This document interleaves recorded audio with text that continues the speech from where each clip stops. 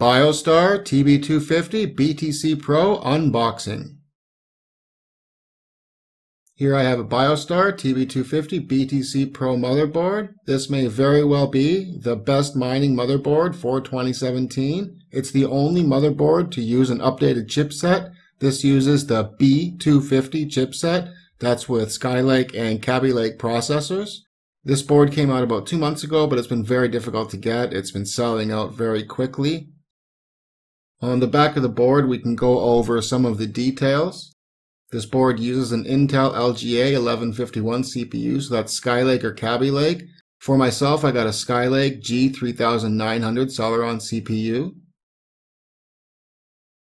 This motherboard has one DVI connector, 4 USB 3.0 connectors, and 4 USB 2.0 connectors, 1 gigabit LAN port, audio ART capacitors, 2 DDR4 2400 slots, 6 SATA 3 connectors, 1 M.2 32 gigabit per second connector, and I'm going to be using an M.2 SSD in this build instead of your traditional SATA 3 SSD. It has one PCI Express 3.0 times 16 slot and 5 PCI Express 3.0 times 1 slots.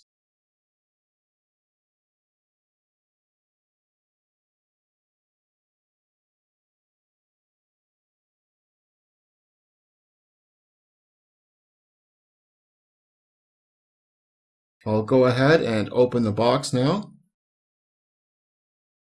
Inside the box, we see a user manual and a driver utility DVD.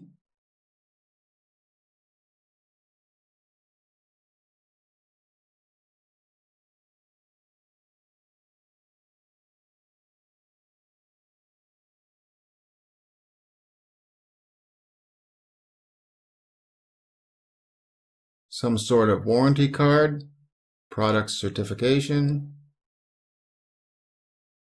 the input-output back panel, 2 SATA 3 cables for hard disks or SSDs, which I'm not going to be using, and underneath the cardboard is the motherboard. I'll close the box so I can put the motherboard on the box.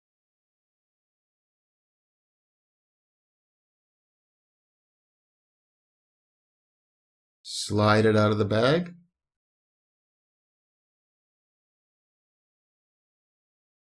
So this board is very familiar to the ASRock Pro BTC or Biostar TB85.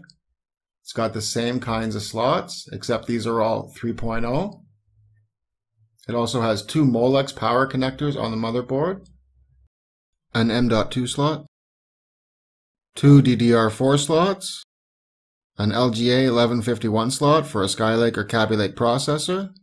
You can see there's an 8-pin CPU connector.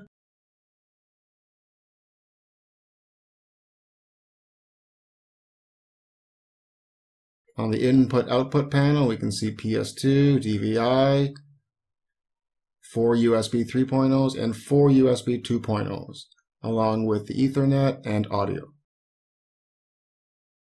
Very nice board.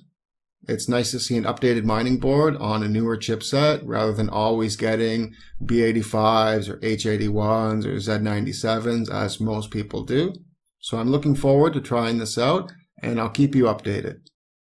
I hope you liked the video, hope it helped, and thanks for watching.